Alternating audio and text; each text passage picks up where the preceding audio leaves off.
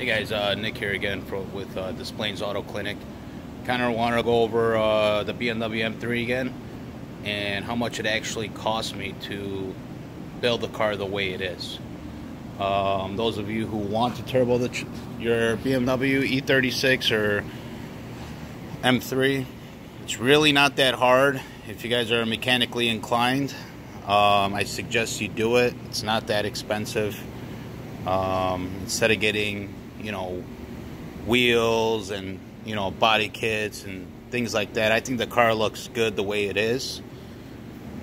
And I just pretty much put money into the engine and performance of the car instead of the looks of it. So how much it actually cost me to build this car, I'll go over it step by step. And if you guys are planning on doing it yourself, like I said, this is a budget build, and it didn't cost me tens of thousands of dollars to get it to where it is.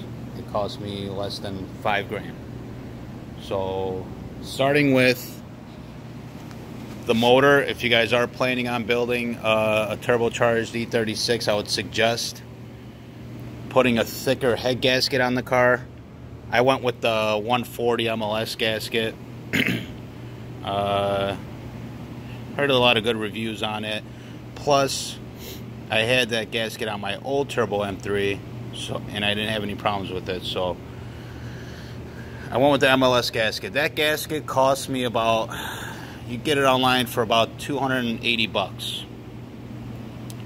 So that gasket part alone was 280. Then I went with the ARP head bolt studs.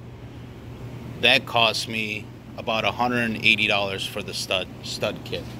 Highly recommended. If you guys are turbocharging your car, get the thicker head gasket and the ARP studs. It kind of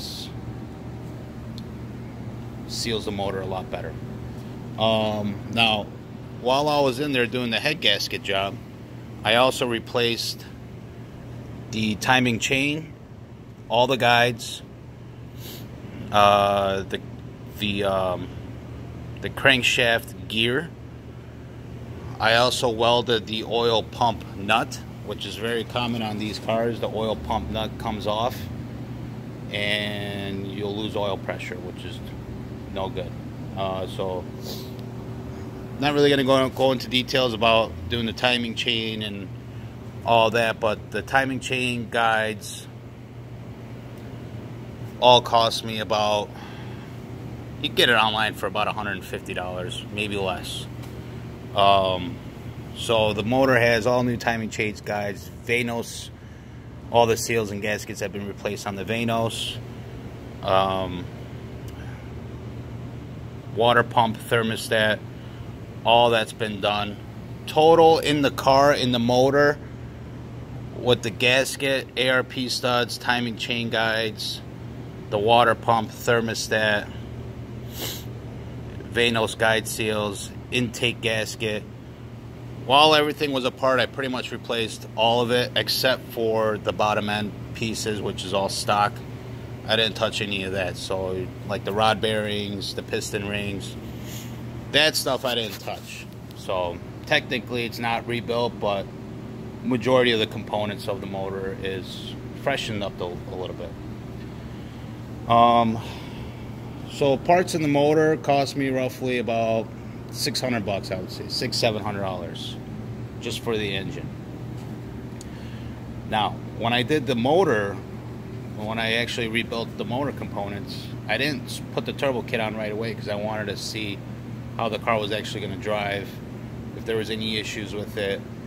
I didn't want to slap the turbo kit on and then if the car didn't start or anything like that. It basically made the diagnostic process a lot easier if there was any problems with the motor. So now, like I said, if you guys are rebuilding the engine, you should have some mechanical experience because it's not that easy. It took me almost 3 weeks to do it, but I was taking my time. I didn't want to throw off the timing or anything like that, because if timing went off on the car, then it'd just be catastrophe. So I took my time, got all the right tools for it, got everything buttoned up, put together in the engine, car cranked up, drove perfectly fine. I put probably about 2,000 miles on the motor before I actually put the turbo kit on. So that's highly recommended if you guys are planning on turboing your car. I would not put a turbo on unless you're going to freshen up the motor a little bit, because in the end the head gasket will go out. It's very common on these cars where the head gasket blows up, and if you guys are putting boost in the car, don't even bother, because it's just going to cause more headache in the future. So that being said, parts in the motor cost me about $600-700 just for the parts. I did all the labor myself. I know a lot about these engines. I built a few, so doing it was easy for me, but like I said, I took my time and did it right the first time. So that being said, once the motor was running good, I ended up buying, now I pieced my turbo kit kind of together. I first bought the intercooler kit, which came from CX Racing. The piping I'm not happy about. You know, the piping wasn't the best, but it works. The intercooler kit I got from CX Racing, I got it on like a Black Friday sale. It was, I want to say I paid about $400 for the intercooler kit. That came with the intercooler, the piping, the blow-off valve, everything to do with the intercooler and piping. So now, that was $400 alone. Did the piping fit perfectly? No, it didn't. This piping over here, I'm not really happy with it. There's a couple leaks right here. I fixed the blow-off valve leak, because the bolts that actually come with the kit, they're not the best bolts. So you definitely want to upgrade the bolts if you do get this kit, because if you guys watch my previous video, a couple of the bolts broke, and the blow-off valve bolts were coming loose. So, but all that's fixed now. So intercooler kit, like I said, was like $400 for me. Then I went ahead and bought the downpipe and the manifold. I bought the downpipe and the manifold from CX Racing again for about, I want to say it was about $520. So that right there is almost $1,000 just for the downpipe and the manifold. I went with a different wastegate. I went with TIL wastegate. I didn't go with their wastegate.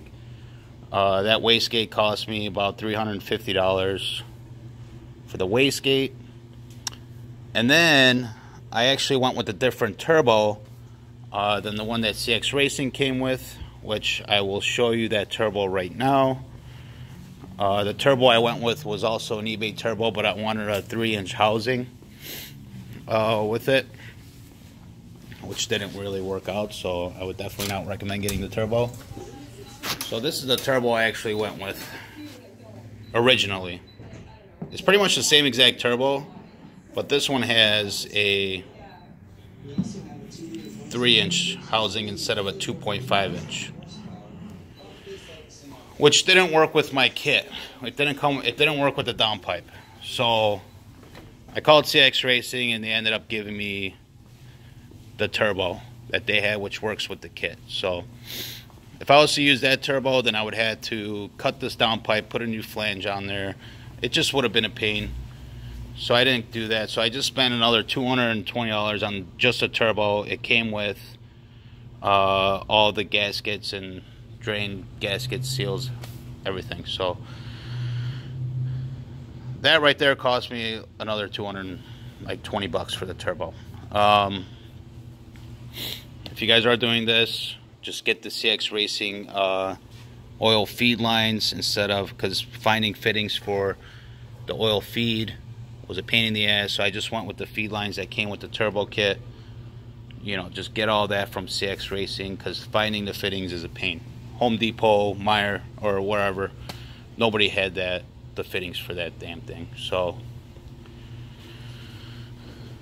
right there, I mean, if you guys are planning on turboing it, I pieced it together, but it's better just to buy the kit complete.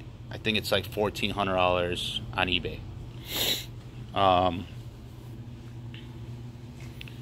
So that's what I would recommend. So if you guys are gonna do the turbo kit alone with the motor build, all the components in the engine, it's gonna cost roughly about $2 grand. So the turbo kit and the engine build parts, like the head gasket, guides, chains, everything, is about $2 grand.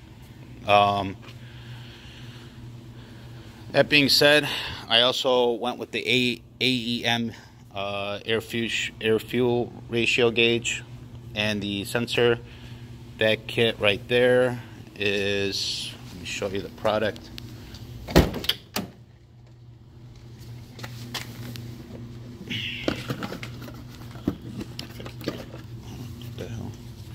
Alright, so I went with this. Air fuel rate works awesome. That was about 150 bucks. Phone's ringing. Give me 1 second. Alright, so total so far we got about $2,150 with the air fuel gauge. The next thing was the tune. So I went with the Miller Performance chip. Came with the 60-pound injectors, mass airflow sensor, the blow-through sensor, and the tune itself was $880. So that right there is about $3 grand almost.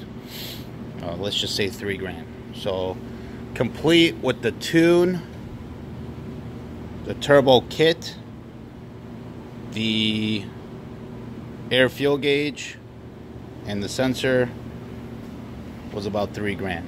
Now, I also went with the Ireland Engineering oil cap, which I have my oil feed line tapped into it. It comes with this tap already installed.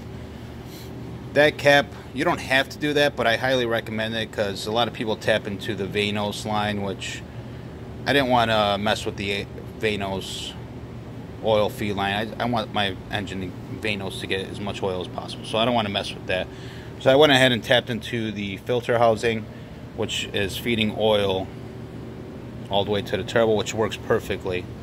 So those of you who say it doesn't work good, it's been working for me, so works just fine. That cap was about 120 bucks.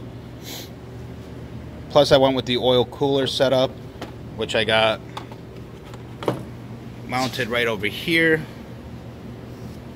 It's a flush look, which works awesome. And I got the lines running from the oil cap all the way to the oil cooler. And that was about, with the lines, you could get that for about $50–$60. So that's not that expensive. So total so far with the turbo kit, the motor pieces, the tune, that and this, and then the air fuel ratio, we're at about $3,200.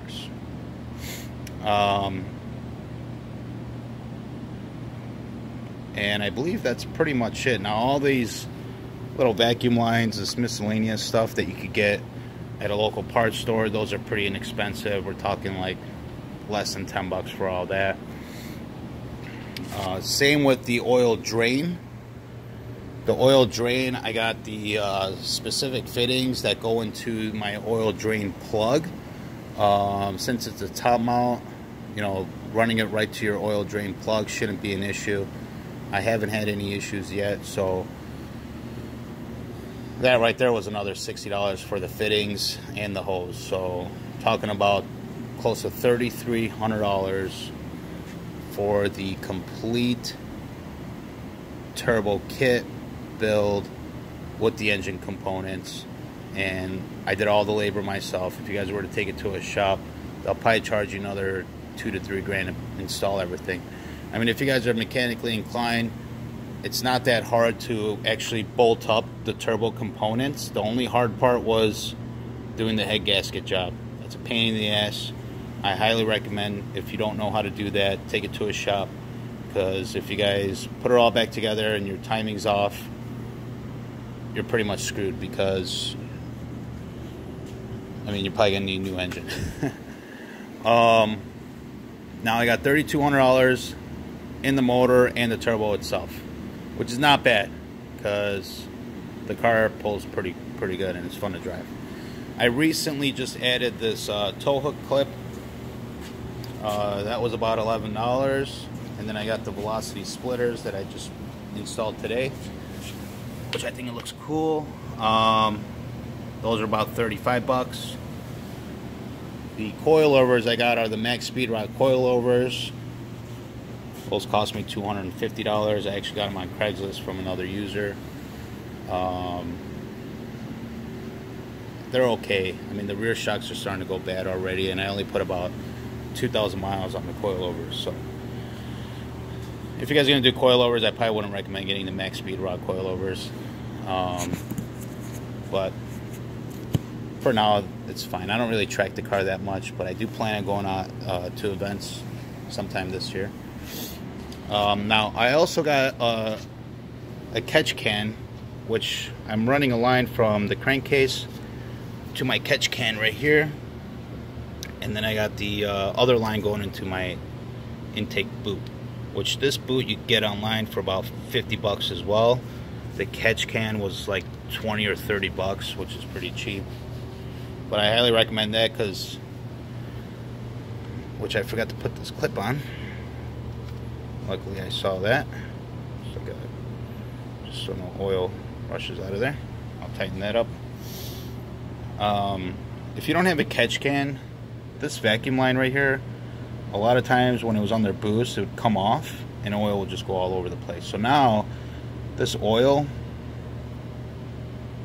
that goes from the crankcase goes into the catch can, and by the time it gets to the intake, it pretty much burns off. So I'd highly recommend getting a catch can if you guys are turbocharging your car. Alright.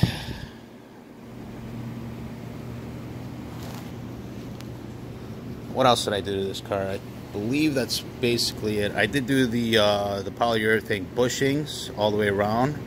Those were a little pricey. I would say those were about $60 for the rear arc tabs. I got solid mount trans mounts. Those I got online for about 40 bucks. The next thing I got to upgrade is my engine mounts, which are starting to go bad. So that's next, is doing the motor mounts. The car does have a UUC short throw shifter in it, which I got for about $225. Works awesome. It has a custom exhaust which I made here at the shop, Des Plaines Auto Clinic. Now those of you who are turbocharging your car, the Miller Performance Tune, you have to delete your EWS system. The car will not start. It will start, but it'll take at least 30 tries for it to start. So if you guys delete your EWS system, the car will start right away. And I was dealing with Brody. He kind of guided me on how to bypass it. It's actually pretty easy. You pull off the glove box and you just disconnect the EWS system and the car will fire right up. It's a security system that the car has. Couldn't even believe it. 1995 it came with that system. So that being said, total in parts, I did all the labor myself with the turbo kit and the motor build itself was about $3,200 with all the sensors and everything. All the other stuff that I did to the car, that's just I'm not going to include that in the price, but there you have it. So those of you guys who are turbocharging your car, if you want to make it nice and decently reliable, it's going to cost about $3,200. Not bad for I would say the car. I haven't dynoed it yet, but I'm planning on going sometime soon. I'm guessing right now it probably has like maybe 400 horsepower. If you guys have any questions, just comment below. Thanks.